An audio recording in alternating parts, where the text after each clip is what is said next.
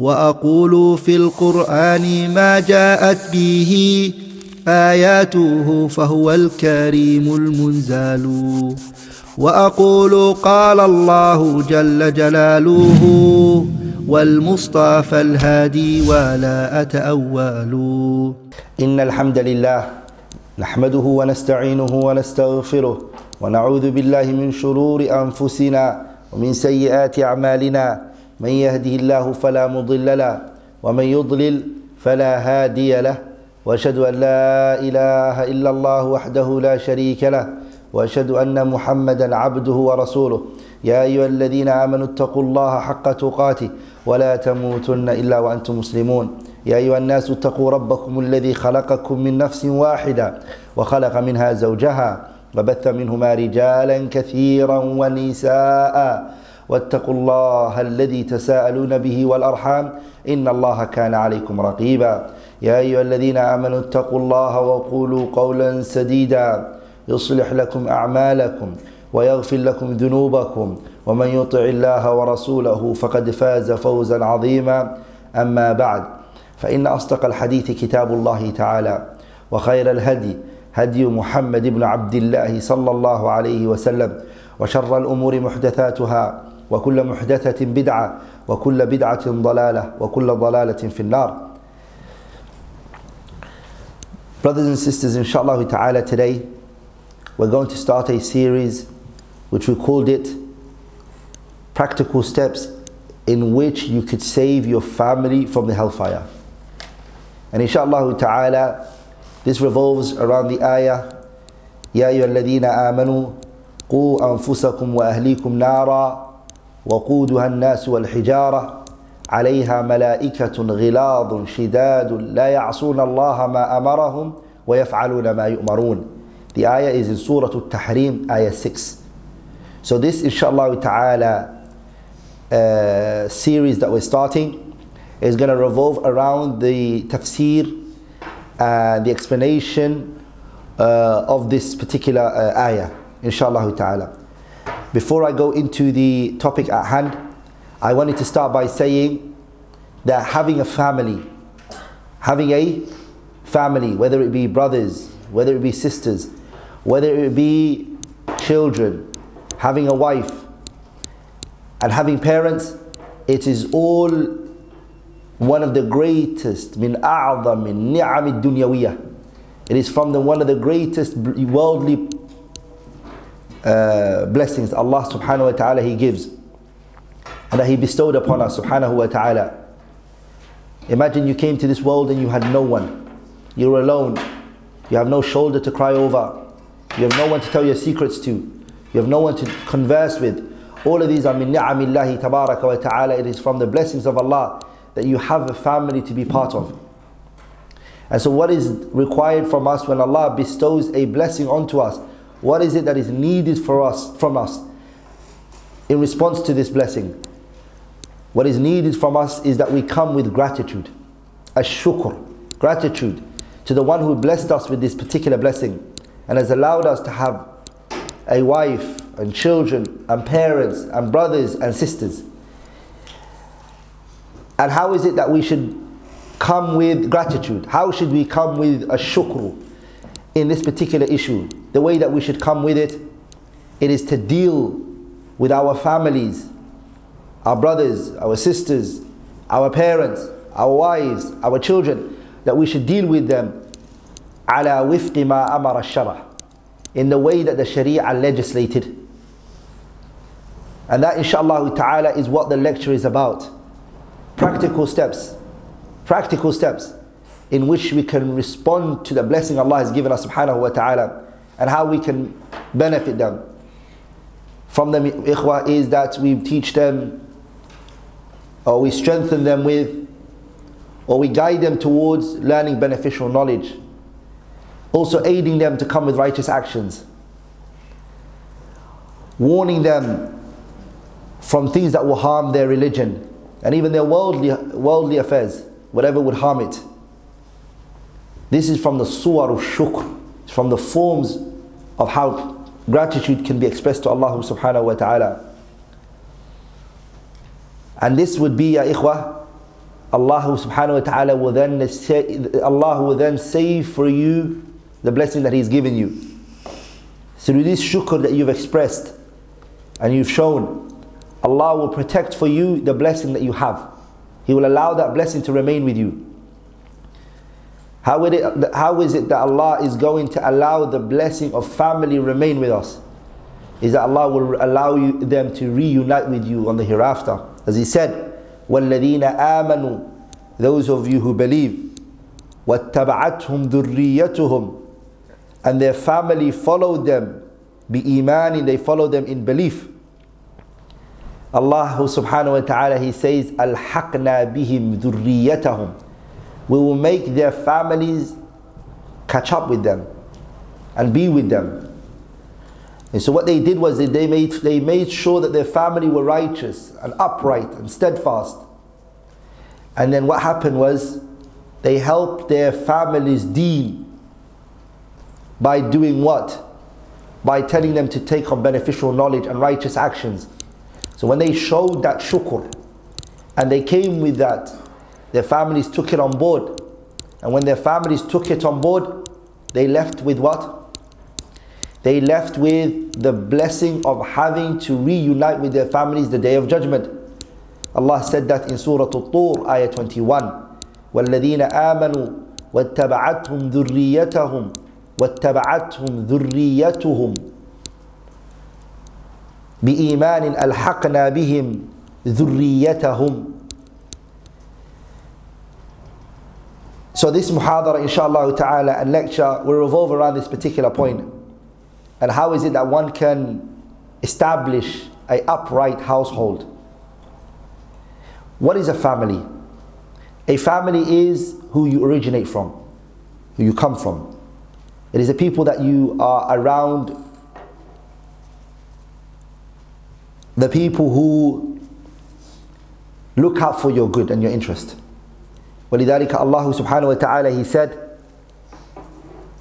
وَإِنْ خِفْتُمْ شِقَاقَ بَيْنِهِمَا, if the wife and the husband have a conflict and they don't come to terms, and there's a mushkila, there's a problem between the two of them, Allah subhanahu wa ta'ala instructed us and He said to us, فَابْعَثُوا حَكَمًا مِنْ أَهْلِهِ وَحَكَمًا مِنْ أَهْلِهَا, bring from the woman's side and the man's side a ahl, family.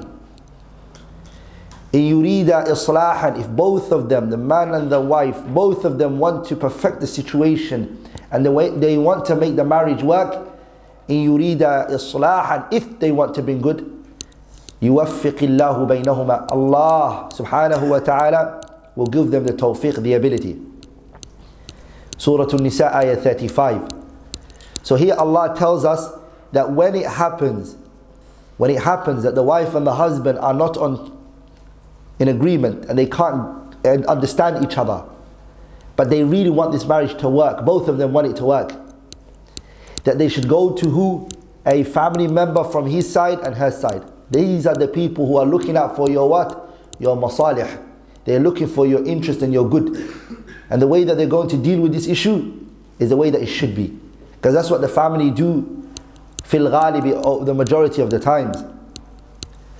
The people, ya ikhwah, a da'i, or a person who's practicing, the people that he should first start with to warn them, to benefit them, to advise them is his family members, his children, his relatives, is that he protects them from the hellfire. Allah says in the ayah, Ya ayyuhalladhina amanu, those of you who believe, qu anfusakum, save yourselves, wa ahlikum nara, and your families from the hellfire, wa quduha an-nas wal hijara, the fire it is lit with, okay, and it's lit with humans and stones and rocks. Alayha malaika, protecting the hellfire is angels, ghiladun shidad, these angels are very strong and tough. La ya'asuna Allah ma amarahum, they don't disobey Allah tabarak wa ta'ala, wa yaf'aluna ma yu'marun, and they do as it's required from them. وَلِذَلِكَ Qatada said, when it came to this ayah, Ibn Jarir al-Tabari brings the statement of Qatada. What does this ayah mean? He said, يَأْمُرُهُمْ, he commands his family members بِطَاعَةِ اللَّهِ, obeying Allah. This is how he protects his family. This is the practical way of protecting your family. He commands them, his family, بِطَاعَةِ اللَّهِ, the obedience of Allah. وَيَنْهَاهُمْ, and he prohibits them from, and he stops them from, عَنْ مَعْصِيَتِهِ, the disobedience of Allah. وَأَنْ يَقُومَ عَلَيْهِ بِأَمْرِ اللَّهِ, and that he stands for them based on the command of Allah subhanahu wa ta'ala. He stands up for his family's affairs. وَأَنْ يَقُومَ عَلَيْهِمْ بِأَمْرِ اللَّهِ, based on the command of Allah subhanahu wa ta'ala. He commands them. وَيُسَاعِدُهُمْ عَلَيْهِ, he aids them in the obedience of Allah. He physically aids them. If they need something. If your family member can't drive, for instance, what do? You say, I will drive you, don't worry. You want to come to the masjid with me? Don't worry, you're going to come with me. I know it's me going out of my way, but I will aid you and do that for you, inshallah ta'ala. فَإِذَا رَأَى مَعْصِيَةً, and also the way Qatada mentions is that if he sees a ma'siyah taking place in his household, his family members are doing it, what does he do? He stops them from it, he calls them away from it, and he warns them from it. Allah subhanahu wa ta'ala, he tells us about the prophets and the righteous people, that this is what they used to do. They used to call their people, and they call out their people. They used to call their people to the obedience of Allah and to stay away from sins, and they would do the same in their own households. Allah says subhanahu wa ta'ala, وَكَانَ يَأْمُرُ أَهْلَهُ بِالصَّلَاةِ, he used to command his family members the prayer, وَالزَّكَاةِ, and he used to command them to give charity, وَكَانَ عِنْدَ رَبِّهِ مَرْضِيًّا, and with his Lord, he was one Allah was pleased with subhanahu wa ta'ala. Surah Maryam, ayah 55. Also Allah tabarak wa ta'ala, he told us to be patient with our families when we advise them and we call them to Allah. Allah says subhanahu wa ta'ala, وَأْمُرْ أَهْلَكَ بِالصَّلَاةِ, command your family the prayer, وَاصْطَبِرْ عَلَيْهَا, and be consistent and continuous in patience with them. Surah Taha, ayah 132. And also the ayah that talks about helping one another and aiding one another and supporting one another in what? In good. Families fall under that. Where Allah tabarak wa ta'ala, he says in Surah Al-Ma'idah, وَتَعَاوَنُوا عَلَى الْبِرِّ وَالتَّقْوَى, help each other in good, support each other in righteousness and steadfastness and piety. وَلَا تَعَاوَنُوا, and do not help one another عَلَى الْإِثْمِ وَالْعُدْوَانِ, the disobedience of Allah and sins. Don't help each other on this. So the family fall under that. And as you all know, Nabiullahi Musa, what is it that he did? What is it Musa did? He made a dua. He said, وَاجْعَلْ لِي وَزِيرًا مِّنْ أَهْلِي هَارُونَ أَخِي أُشْتُدْ بِهِ أَزْرِي وَأَشْرِكْهُ فِي أَمْرِي. He wanted his brother to participate with him. And he wanted his brother to be part of those who get the reward of conveying the message of Allah. وَلِذَلِكَ, the scholars, they say, rahimahumullah, like Ibn al-Qayyim and others, that there is no gift a person gave to another greater than what Musa gave to his brother Harun. He asked Allah for his brother to make him a prophet. And Harun received that manzila, that station of being a prophet based on the supplication of his brother. So then Anbiya and the Rasul, this is what they were to each other. That what did he want? وَتَعَاوَنُوا عَلَى الْبِرِّ وَالتَّقْوَى. He wanted his brother to help him in good and participate in that good with him. وَلَا تَعَاوَنُوا عَلَى الْإِثْمِ وَالْعُدْوَانِ. The Prophet sallallahu alaihi wasallam, he told us, as Imam Ibn Hibban narrated in his Sahih, Al-Shaykh Nasir rahimahullah, he graded this hadith to be Hassan in his kitab Jami' al-Saghir. Shaykh Albani rahimahullah, he authenticated that hadith, which is that Allah has placed a responsibility over his slaves. And this hadith is the hadith of Abdullah ibn Umar radiyallahu ta'ala anhuma, that the Prophet said, أَلَا فَكُلُّكُمْ رَاعِبٌ. Oh people, every one of you is a shepherd. Every one of you is a shepherd. Everyone. كُلُّكُمْ. The children are shepherds. The parents are shepherds. The brother is a shepherd. The sister is. The father is. The wife is. Everyone is. The hadith says, أَلَا كُلُّكُمْ رَاعٍ, everybody is a shepherd. وَكُلُّكُمْ مَسْئُولٌ عَنْ رَعِيَّتِهِ, and every single one of us is what? Is responsible over the flocks that he has been given. The flocks of sheep that you've been given, that you've been placed responsible over, you'll be questioned of it the day of judgment. Anas ibn Malik narrated, okay, the one Abdullah ibn Umar was Bukhari Muslim. Like in the Anas ibn Malik's wording one,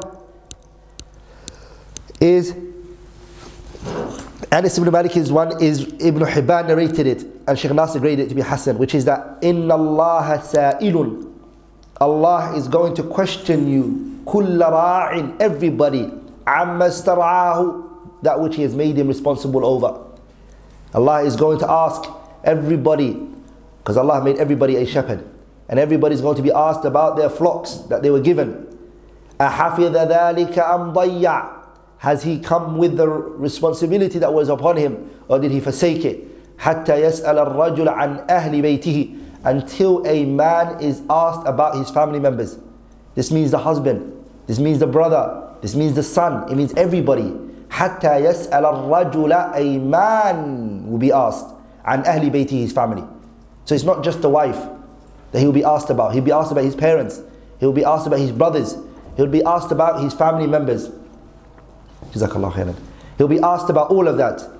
And today, if we look towards our right and we look towards our left and we listen to the people's news and the things that they bring us, we will realize that this issue is a sad reality, that the society is being destroyed. The society is being destroyed because of the deviation that has happened to the household. And so at a time like this, there's nothing greater than speaking about this particular topic. The Sahabas who were young even realized the responsibility and that which was upon them, and they didn't forsake it. And they knew that what was upon them is to go back to their family and to guide them and to talk to them and to advise them and to teach them and educate them. And Imam al-Bukhari and Muslim both narrated on the authority of Abi Sulaiman, Malik ibn al-Huwayrith, radiyallahu ta'ala anhu. Malik ibn al-Huwayrith was a young companion at this particular moment.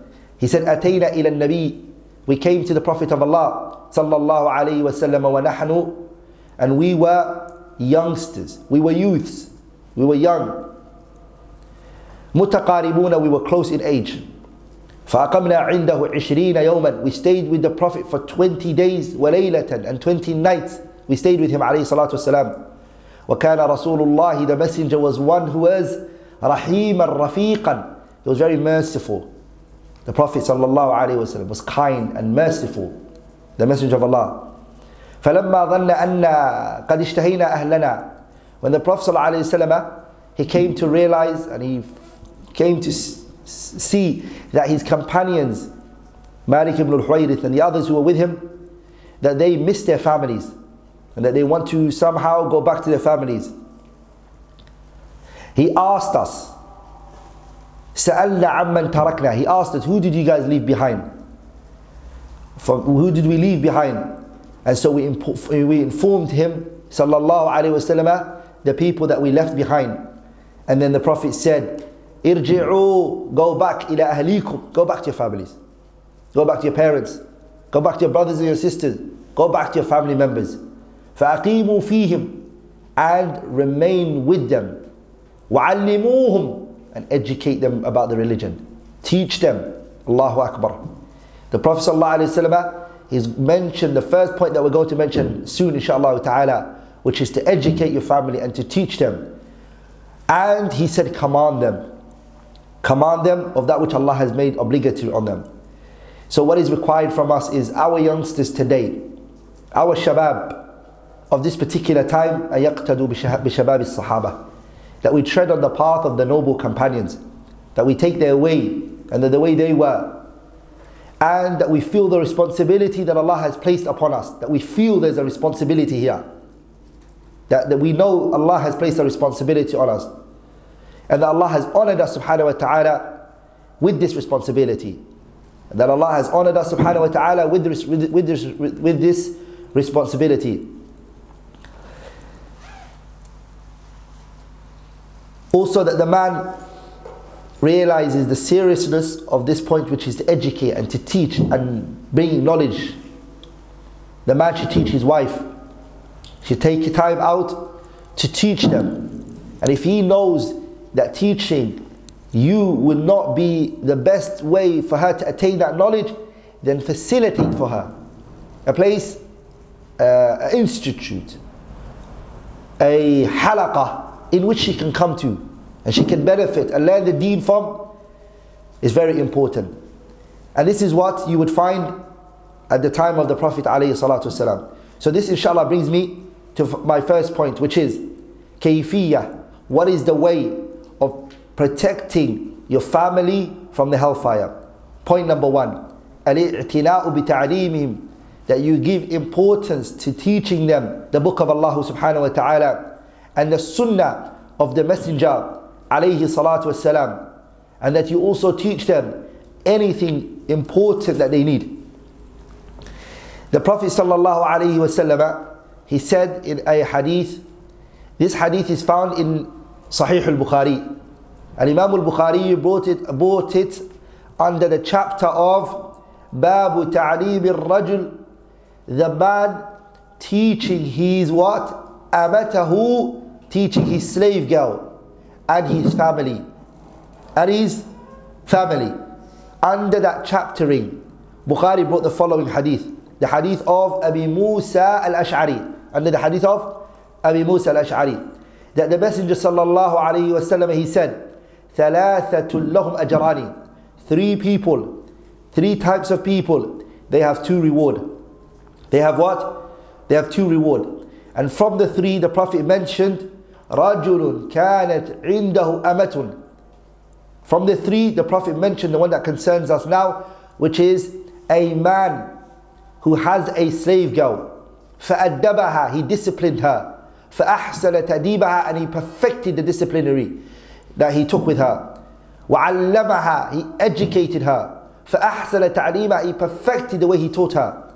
ثُمَّ أَعْتَقَهَا, and then he frees her and does not keep her as a slave.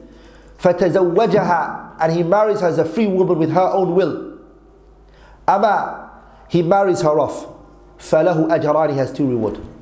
This man has two reward. Ibn Hajar rahimahullah, he says, because this hadith talks about what? Slave girl. This doesn't talk about anybody other than that. So Imam Hafidh ibn Hajar and Bukhari's bab is different. The chaptering of Bukhari is what? The chaptering of Bukhari is the man teaching his slave girl and his family, and the hadith doesn't mention the family.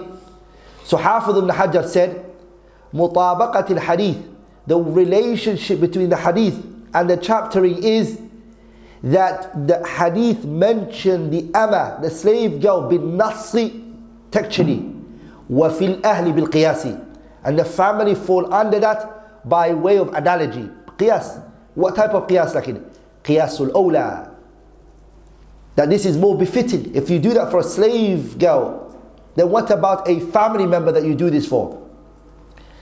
إِذِ الْإِعْتِلَاءُ بِالْأَهْلِ, because the importance that is given to the family, al-hara'ir, who are free, في تعليم فرائض الله, in teaching them the obligatory things of Allah, and the sunan, the voluntary things, آكَدُ مِنَ الْإِعْتِلَاءِ بِالْإِمَاءِ, is more important than the slave girl. انتهى كلامه رحمه الله. So this shows us what? That the man teaching his wife and the man teaching his family members, what does he attain from that? He attains from that فَلَهُ أَجْرَانِ, he gets two reward. Imagine you taught your daughter, you educated her, you perfected her tarbiyah and the way you nurtured her, and then you married her off to somebody. He married her, and when you married her off, what happened? You received two reward from this, based on the hadith. But the hadith teaches us something very powerful, that the ta'deeb, the discipline and the education is being separated from one another. The Prophet said, فَأَحْسَنَ تَأْدِيبَهَا, he disciplines her and he educates her. And that shows that giving information and teaching the person information is not enough. What is also needed from the person is disciplining them, practically teaching them what to do or what not to do. You shouldn't drink with your left hand. You should drink with your right hand. You shouldn't do this. You shouldn't do that. Having a ta'deeb, disciplining them. Dhahak and Maqatil, they both said, Haqqun ala al-Muslimi, the rights of a Muslim, the responsibility of a Muslim is that he teaches his family. He educates. One of the rights that the family members have on you is that you educate them. It's the huquq and the rights on the family, on a family member, that he educates them and he teaches them, and he even educates his slave girl. And if a slave boy, what does he teach them? مَا فَرَضَ اللَّهُ عَلَيْهِمْ, that which Allah has made obligatory on them. وَمَا نَهَاهُمْ عَنْهُ, and that which Allah prohibited them from. He teaches them that. There's no benefit you go into halaqat, not halaqa, but halaqat. You go to so many circles of knowledge, and you're going to so many places to learn, but your wife at home doesn't know how to pray.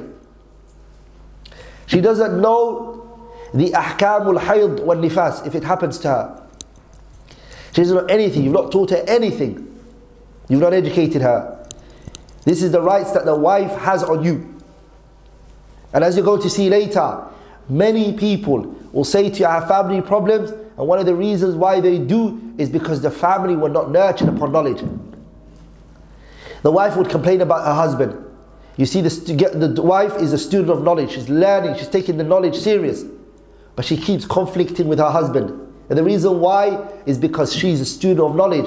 The way that she thinks, the way that she sees things, the way everything for her is قال Allah and قال الرسول. He isn't. So there's a problem here.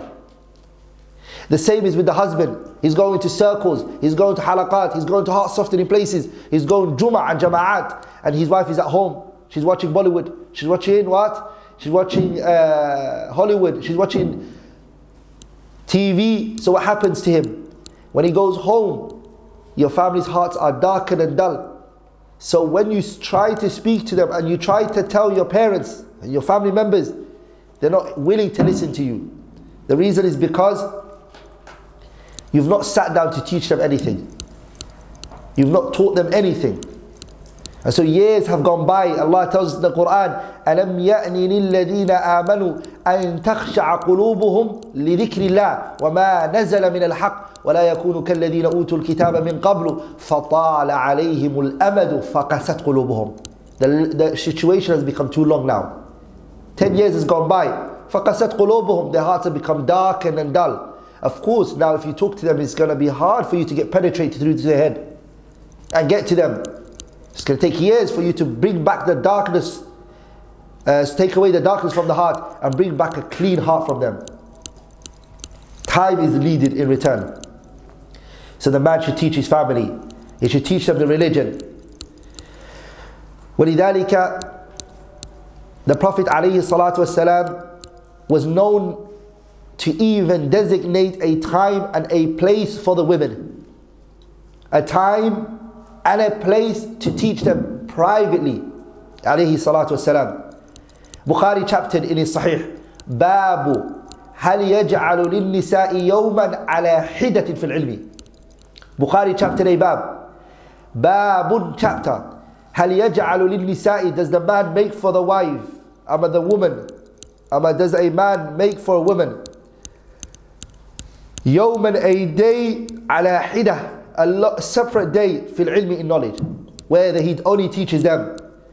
And then Bukhari, when he asked that question, he brought the hadith to prove the answer to that question, which is the hadith of Abi Sa'id al-Khudri. قالت النساء, the women came to the Prophet, للنبي, and they said sallallahu alayhi wa sallam, غلبنا عليك الرجال, the men have taken all of your time from all your time.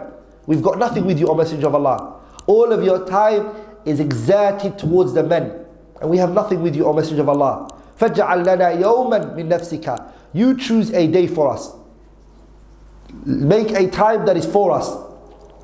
فَوَعَدَهُنَّ يَوْمًا, so the Prophet ﷺ, a particular day, he reminded them. لَقِيَهُنَّ فِيهِ, which he met them. فَوَعَظَهُنَّ وَأَمَرَهُنَّ, he gave them a reminder and he also commanded them. Another riwayah by Suhail ibn Abi Salih عن أبيه عن أبي هريرة, that the story went by. The story says موعدكن, that your promised place.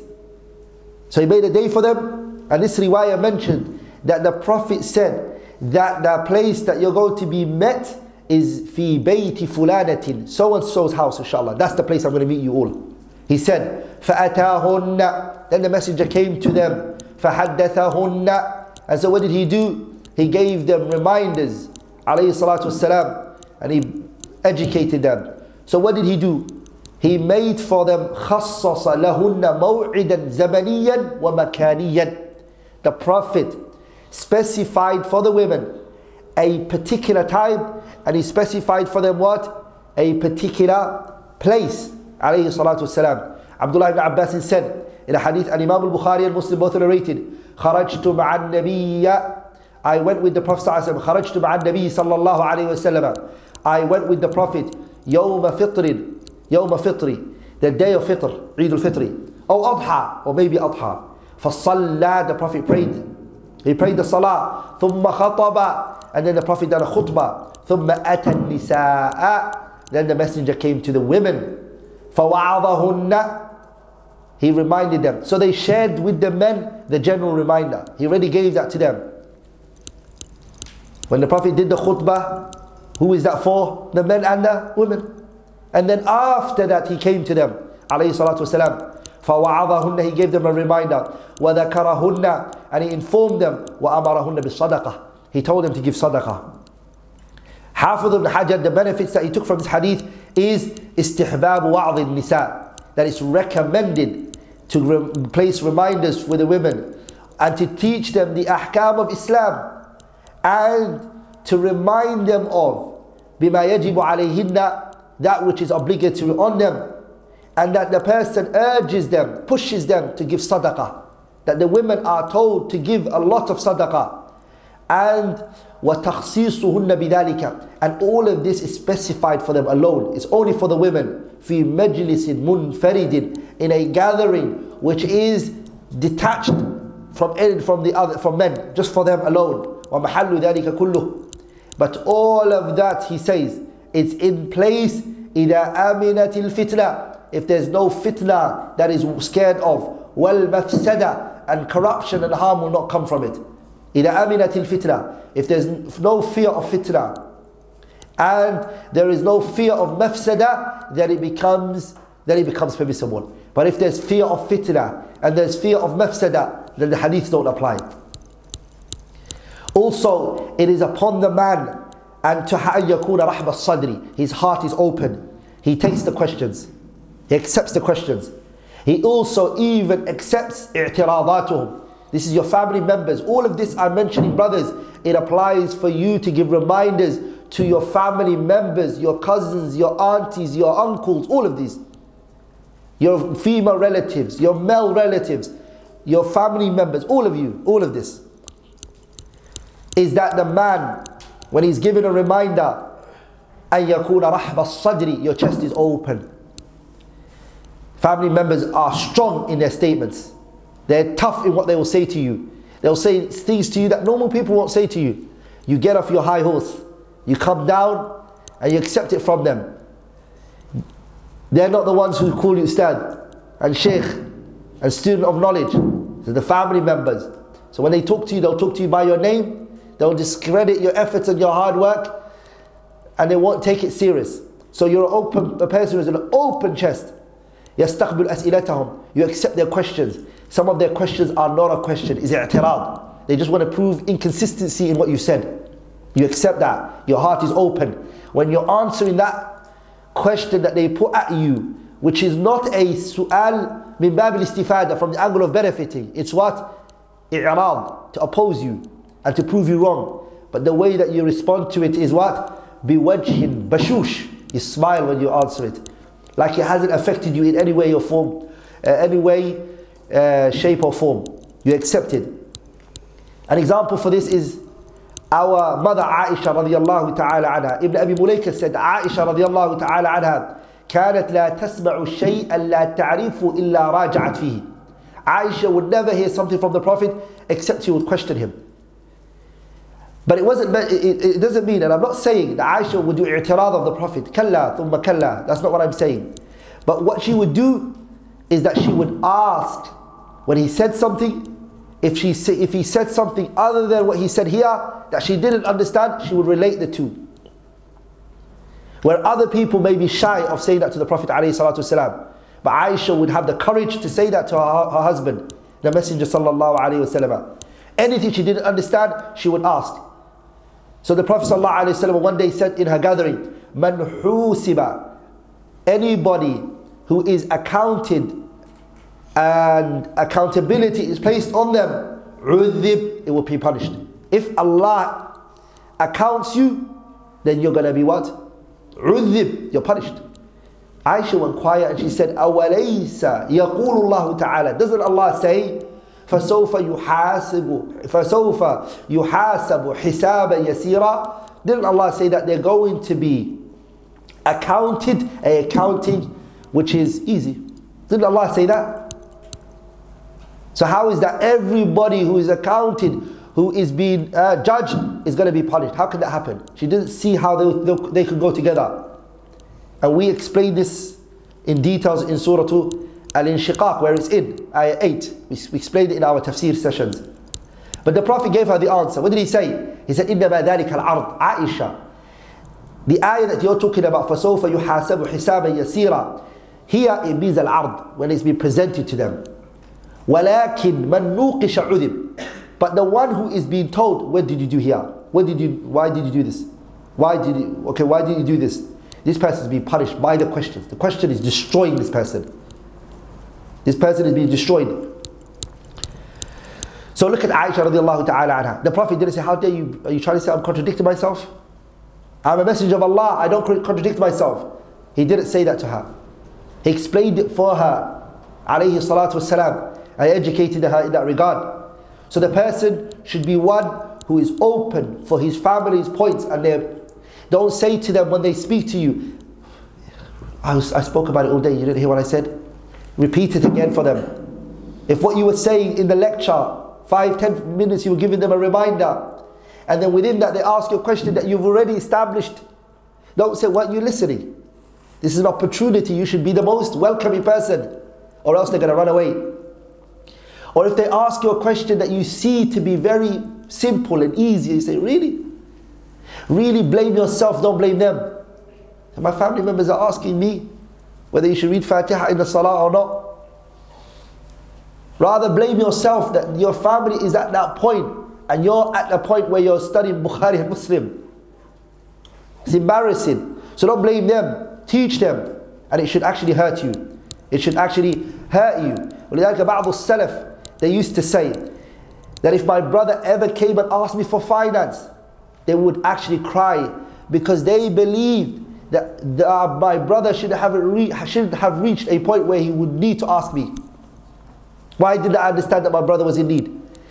The family members reaching a point where they need to ask you questions like, is Fatiha something we have to read in the Salah? Is actually something that makes you sad, that you didn't realize that your family's knowledge is at this level.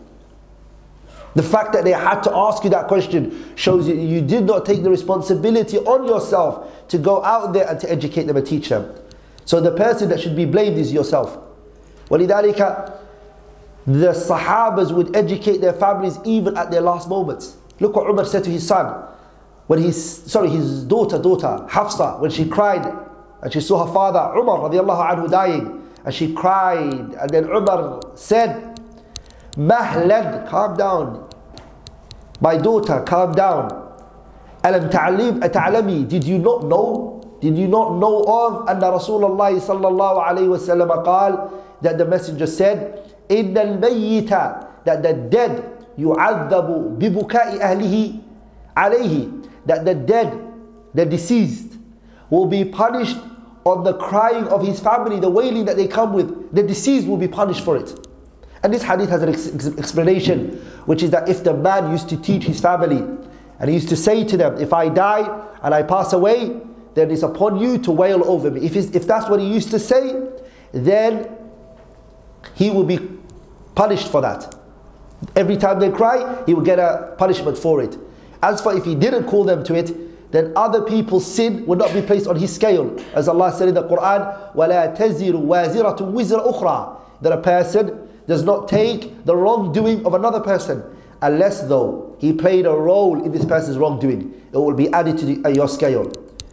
So the person, brothers, should teach his family, educate them, teach them the book of Allah, the sunnah of the Messenger sallallahu alaihi wasallam.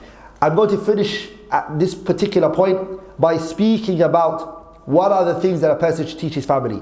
Number one, Al-Quran. You should teach them the Quran. What is it that you should make them learn from the Quran? At least the bare minimum that you should teach your family member, your mother, your father, your auntie, your uncles, your family, your wife, your children, is the book of Allah. But the bare minimum that you need to teach them is that which they can pray their salah with. I can promise you all, if you go back to your family members and you sit with them and you have conversation, you might come across some family members who don't even know Surah Al-Fatiha. That's the sad reality, that some of us may see a family member who doesn't actually know Surah Al-Fatiha. I've seen aunties, Somali aunties who said to me, I was married to my husband for so long and I never learned how to pray the salah. No one ever taught me it. No one ever taught her it. The old generation, the old Somali generation, they weren't taught the prayers, and the knowledge wasn't taught to them. The Somali, the awakening that you see, that hijab and whatnot, and salah and ibadah, started after the 90s properly. But before that, if some of the elderly grandparents especially, if you sit with them and you ask them questions, some of them you realize they don't even read Fatiha in the salah. They just say subhanallah, subhanallah, subhanallah, subhanallah. And I came across elderly people who are like that, who are not taught. They never went, no madrasa, no Quran. Because in our country, before the 90s, the country was run by a communist leader, and religion was fought against. It wasn't allowed. So people didn't need to learn. The point is, see your family members. Some of them you realize that when you sit with them, some family members, when you sit with them, even if they read Fatiha, it's to a mustawa, it's to a level that is it even accepted like this? If you go on YouTube, there's a video that people are being asked Fatiha. In Egypt, it's in Egypt, Arab country, they've been asked about Fatiha and they don't know it. They don't know the Prophet alayhi salatu. Who is he? They don't know his name. They've been asked, Nabi Muhammad, what's his name? They can't answer it. That video is on YouTube. So you see a lot of us have these issues. I remember an elderly woman came to me one time. She came to me and she said to me, I did not know that you can't have intimacy whilst you're in your menses. I didn't know that. ما كنت أعرف ذلك. You didn't know that? No, I didn't know that. In this country. So I never knew that. Ajib. So I'm telling you, when you sit down, you teach your family, so much things is going to come clear to you. You're going to see a lot. Make them memorize the Quran. But how much of the Quran should you make them memorize? The amount that they need to pray their salah first. If that becomes achieved and accomplished, then you move on to what's next. You add more onto them.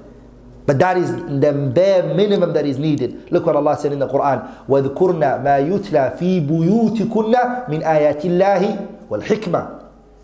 وَذْكُرْنَا, remember that which used to be recited in your household, Nabiullah Muhammad. What is it? مِنْ آيَاتِ اللَّهِ, the verse of Allah. The Quran is what should be, what is recited and is read in the household. And the hikmah here is the sunnah of the Messenger alayhi salatu wasalam. وَالْحِكْمَةِ هي السُنَّة. The hikmah is the sunnah.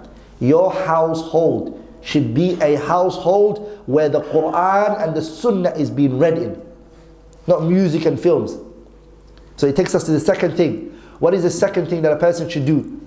The second thing that a person should do is take the 40 hadith of Imam al-Nawawi.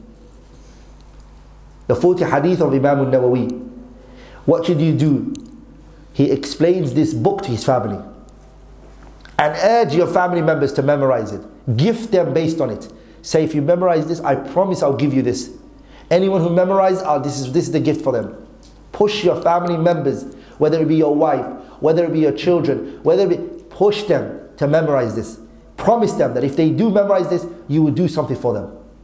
I will take you out for a holiday. I'll do this for you. I'll do that for you. Make them do it. And place a sharah on it for them. That book is very important. The third thing is al-aqidah. Teach your family aqidah. Teach your family aqidah. And the best book to teach them is 200 questions that is written, is called Mi'atay Su'al wa Jawab fil Aqidah. 200 questions and answers in Aqidah. And it's written by Hafiz al-Hakami rahimahullah. Hafiz al-Hakami rahimahullah, he wrote a book, it's 200 questions on Aqidah issues. Question and answers are on there. Both of them are on there. You sit down and you give them. You take 10 questions every day, you ask them it. When they cannot answer the question, then you say, this is the answer. 10 questions every day. You ask them the question, they give up, and then you tell them that this is the answer for it. If they answer it, have something to give to the one who answers it. Have something. So what do? Teach them question and answers. And this way, it's very interactive. Then if you take one book and you go through it, this is interactive. You get their input and you ask them, when they answer the question, what made them think that this was the answer to the question? What made them think that? Find their mind what they're thinking of and what's making them do this. Okay, now take this answer, inshallah ta'ala, and teach them it. And try to teach them to take notes. Make them try to take notes. Majority of the family members will choose to just listen. Don't worry. Do it. Do it in that way. It's better than nothing. It's better than nothing. If they refuse to take notes and they don't want to do that, then at least if you just get 10 questions through with them, that's a ni'mah min Allah. As time goes on, you see them carrying papers and pens. Also, the fourth is al-fiqh. Teach them fiqh. And start with at-tahara and salah. At-tahara and as-salah. Teach them how to do tahara and how to pray the salah. The book I will tell you to use is, for salah, is Sheikh Nasir's kitab, Sifat Salat al-Nabi. The way you do it is you don't take the book, you don't open it, Inna alhamdulillah, you don't do that. You take it and you break it down, simplify it. Very simple. You go through each point pertaining to the salah. And if you can actually physically do it for them, it's even better. Are we all together? And you ask them. And what is even better is that if you actually ask them, what should I do here? And they tell you. And you make it interactive in that way. And so they say to you, this is what you should do. And what do you think? What do you think? What do you think? What do you think? When you listen to all of them, you're right, you're wrong, and do it like that. To make it an interactive session is the best. This is definitely good for them in the sense where the reason why many family members watch TV and they speak on the phone for too long is because no one's taking this time. They don't know what to do with the time. Also, what you need to teach them, if there are women, you need to speak to them about bi ahkam al-hijab. Talk to them ahkam of hijab. Are we all together? وَلِذَلِكَ it's a painful reality that once the woman's taken off the hijab, you bring her to the shaykh and say, Shaykh, my wife's not listening. But she's been working towards that. Are we all together? She's been working towards that. The same is with the wife. If the wife is more knowledgeable than the husband, it's not a problem that she teaches him as well. She teaches him the things that are for him. So the man, what does he talk to the woman about the hijab? He talks to her about the zina, beautification. What's the ahkam pertaining to beautifying yourself? Ahkamul hayd wal nifas, menses, and when it happens, what should she do? What should she not do? Her postnatal bleeding, all of that. He talks to all of those ahkam. He needs to educate her on it. The fifth is وَلَا تُهْمِلْ دُرُوسَ السِّيرَةِ. Don't dismiss seerah. Seerah is that story that will fill the family. Taking the Prophet's biography, everybody loves to hear stories. I can reassure you this one would be the most enjoyable one for them. If you know the story properly and you've understood it, and you go through the Prophet's life, and as every time you get an opportunity, whatever point you think the family are lacking, you stress on it from the seerah, and you keep it moving. The seerah helps a lot, and it will enhance them. Especially the children, especially your little nephews and nieces and your children. They love stories. And if you tell them about a story, they will sit down and they will listen. So you do that. Also, you do al-wa'd wa tadhkir. You have sessions where it's heart softening, it's reminders. You talk to them about heart touching matters. Jannah, Nar, you speak to them about. You talk about the adab al-qabr. You speak to them about reflections of the hereafter. You bring that to them, to soften their hearts. This is very, very important. And if you know that you as an individual cannot get through to your family, and you teaching them they're not going to take it from you, then you should facilitate somebody they will listen to. This is very important. Sometimes the wife may not enjoy listening to you. She may not like your durus. The parents may not like you listening to you and what you have to say. But there's a sheikh in the language who, if you bought that tape for them and you put it on, they will listen to it. They will listen to it. He can get to them. It will make their heart soften, and that is beneficial for them. You'd find that in the Urdu language, you find that in the Somali language, you find that in the Arabic language. You will find that family members would listen to a particular speaker. Just buying that tape of that speaker and giving it to them. Say, listen to that speaker, is one of the ways that helps. Especially if you put it on for them whilst they're in the kitchen, they're cleaning, they're doing things. You do that. And this, brothers, is also more important in the noble month of Ramadan, where the wives spend a lot of time, which they shouldn't, but they spend a lot of time in the kitchen and cooking and making food and iftar, suhoor, and etc. That particular month, there's no time more important for a man to then bring a cassette or a tape of a sheikh who at least she gets a source of iman increase from that while she's working on the house and while she's cleaning. The second thing that inshallah ta'ala a man needs to do to save his family. The first one was what? To educate them and to teach them the book of Allah and the sunnah of the Messenger sallallahu alayhi wa sallam and all of these things. The second one is إلزام بأداء الفرائض ومتابعتهم فيها. That you have a method where you keep track of them following the obligatory things. You don't just tell them it. You don't just inform them about Allah said this and the Messenger said that.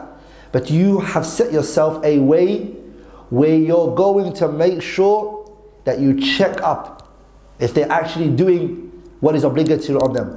Especially, لا سيما الصلاة, especially the prayer. If a husband is married, he has to have, if he knows his wife is, she's lackadaisical, she's negligent of the prayer, then that's what he needs to do. If you have family members who are like that, this is what you need to take on yourself. That you observe their salah. You give an extra look to it. You don't dismiss it after you've informed them of it. And you say, oh, I've done what was upon me. If you want your family to come with you to Jannah and reunite with you, you don't say that. Is that what you say? Are you going to watch your family go to the hellfire? Don't watch them.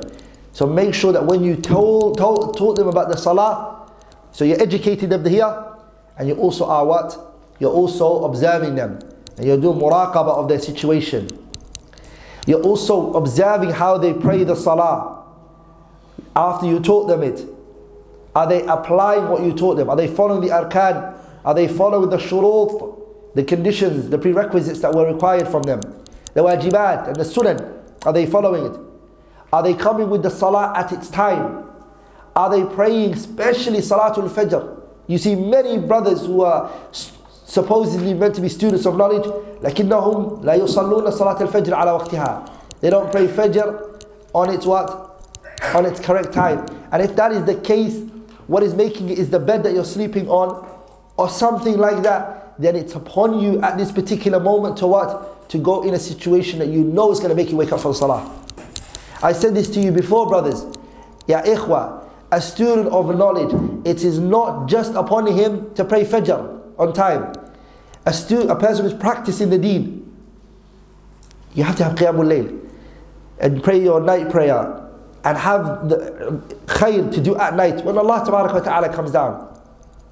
If you're lackadaisical in your Fajr, then what do you expect from your family members?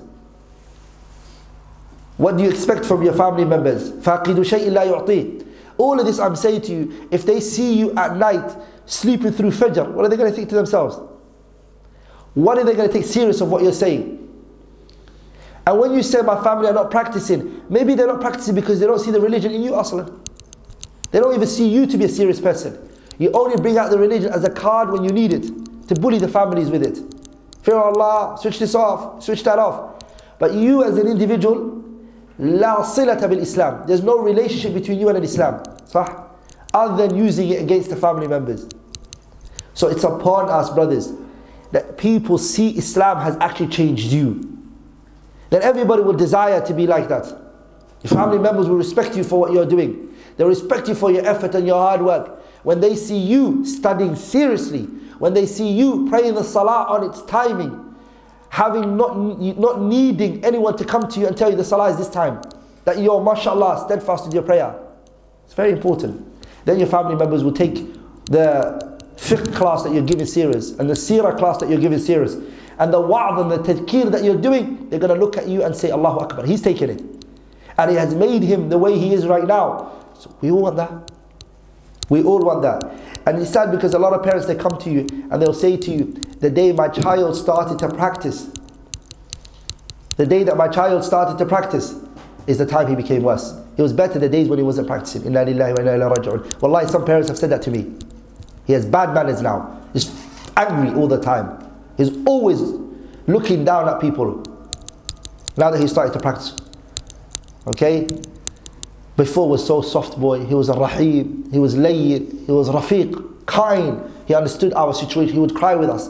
He would feel our pain. Now he's looking down at everybody. Your family members should see you more softer than before. But na'am, this time you don't tolerate what you used to tolerate from the muharramat and the wrong. That doesn't mean you become hard. That doesn't mean you become hard.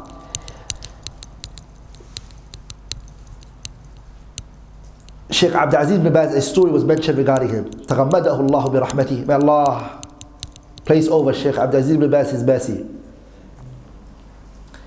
If a person had a dars, عنده درس في المسجد بعد صلاة الفجر. If a person had a lesson in the masjid after Salat al-Fajr, فخرج إلى الصلاة, and he went to the salah, and his family were sleeping, هل يجب عليه أن يرجع إلى البيت? Is it upon him to go back to his house, to wake up his family, even if part of the dars is missed, or the lesson in totality he misses it? Or should he just sit in the lesson? This question was put to who? Sheikh Abdulaziz ibn Baz. A man left his wife sleeping. Okay, he has a lesson after Fajr. So he goes to Fajr for the prayer. Should he sit down after Fajr and listen to his dars? Or should he actually go back to his family members and actually wake them up for Fajr? Knowing that they're a family who don't pray the salah ala waqtiha and whatnot. Did he go back and wake his family up? Okay. Even that though some of the dars will miss him, or even all of the lesson will miss him. What should he do in this situation? Abdulaziz ibn Baz alayhi rahmatullah, he said, بَلْ يَجِبُ عَلَيْهِ أَيَرْجِعَ. It's upon him to go back. لأن أمر أهله, because him commanding his family in salah is wajib. And coming to the lesson is mustahab. It's recommended. فلا يقدم المستحب. You shouldn't give precedence to the recommended over the wajib. وعليه أن يرجع. Upon him is to go back. لإيقاظ أهله, to wake his family up. So here is very important that a person has a dars, he's learning, he's studying, he's coming to halaqah, and in that halaqah what is he learning? Ahkam of Allah, halal and haram. But his family members at home, they're very lackadaisical, negligent of salah, they don't pray. He left them sleeping. Should he go back to wake them up before the time finishes? Or should he just listen to the dars? Shaykh Abdul Aziz bin Baz said what he said. So what does that show us? That shows us that this is a serious matter. وَلِذَلِكَ Allah subhanahu wa ta'ala, He praised Nabiullah Ismail.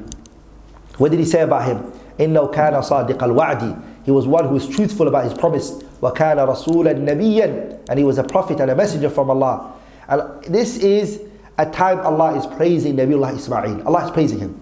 Look what He mentions in the things that He's praising him for. He said, وَكَانَ يَأْمُرُ أَهْلَهُ بِالصَّلَاةِ. He used to command his family the salah. وَالزَّكَاةِ. He would take time out to command his family to pay the zakat. وَكَانَ عِنْدَ رَبِّهِ مَرْضِيًّا. And he was towards his Lord what? He was towards his Lord one who was pleasing. ولذلك some of the ulama, they mentioned that this ayah has a very powerful understanding in it. Look what Allah said, وَذْكُرْ فِي الْكِتَابِ إِسْمَاعِيلِ. Like remember in the book Ismail, إِنَّهُ كَانَ صَادِقَ الْوَعْدِ وَكَانَ رَسُولًا نَبِيًّا. Allah first of all said, he was a person who fulfilled his covenant and his promise. What is the biggest promise that everybody has made? وَإِذْ أَخَذَ اللَّهُ مِيثَاقَ. Allah says, when Allah took a mithaq and a covenant with everybody, which was what? أَلَسْتُ بِرَبِّكُمْ قَالُوا بَلَى شَهِدْنَا أَن تَقُولُوا يَوْمَ الْقِيَامَةِ إِنَّا كُنَّا عَنْ هَذَا غَافِلِينَ. And the biggest promise and the biggest wa'd that we all made was that we're going to take Allah as our Lord, and then we're going to obey Him, we're going to follow His command and stay away from His prohibition. So Ismail was one who fulfilled the covenant and the promise he made with Allah. So he was a good person first of all. And then after that, what did Allah say? وَكَانَ يَأْمُرُ أَهْلَهُ بِالصَّلَاةِ. But if you're breaking the promise that you made with Allah, can you command your family salah and zakat? Yeah? You can't. They won't take it from you. As the Arabs say, فَاقِدُ شَيْءٍ لَا يُعْطِي. One who doesn't have can't give. If you don't have it yourself, then you can't give. وَلِذَلِكَ Nabiullah Shu'aib, what did he say to his people? What did he say to his people? When he commanded them, he said, وَمَا أُرِيدُ أَنْ أُخَالِفَكُمْ إِلَى مَا أَنْهَاكُمْ عَنْهُ. He's talking to his family members, he's talking to his people that he was sent to. I don't want to oppose you guys in what I command you. I want to set an example. I know I'm calling you guys to Allah said and His Messenger, but I'm never going to do behind your backs what I prohibit. So these are examples and things that are needed. One of the things that you find is that Hajj is obligatory on the family member, and Umrah is obligatory on the family member. And you see a brother who goes Umrah on the regular basis. He's going Umrah and his family have never done Umrah. And there's no reason for it, other than the fact they can't be bothered to take his family out to Hajj and Umrah. These are wajibat. If you're not going to take them, if they don't see you going out of your way to pay for the Hajj and the Zakat, and you're not going to do that for them, and when it comes and Umrah, then would they take it serious when you say Salah to them? These are things, ya ikhwan, that when they look at, they will take serious. That are you paying for my Umrah? Are you, of course I am. It's wajib upon you. I have to help you with the wajibat. You just say that to her. What's that going to stick with her? Your family members, they're going to look at it and say, subhanallah, he's taking the wajibat very serious. It's very important. What is also important is that the person places time to what? Before I go into that, why did Allah subhanahu wa ta'ala, why did the Prophet ﷺ legislate and make a sunnah to pray the voluntary prayers in the house and the wajibat in the masjid? The Prophet told us the hadith. He said, فَلَا تَجْعَلُوا بُيُوتَكُمْ قُبُورًا. Do not make your households a graveyard. Why? What's a graveyard? A graveyard is prohibited for you to pray inside it, right? Don't make your houses a place where deen is deserted from it.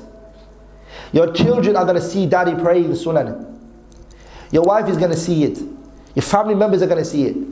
They're going to know you're a person who prays. Even though you pray the wajibat in the masjid. But even some sunnah here.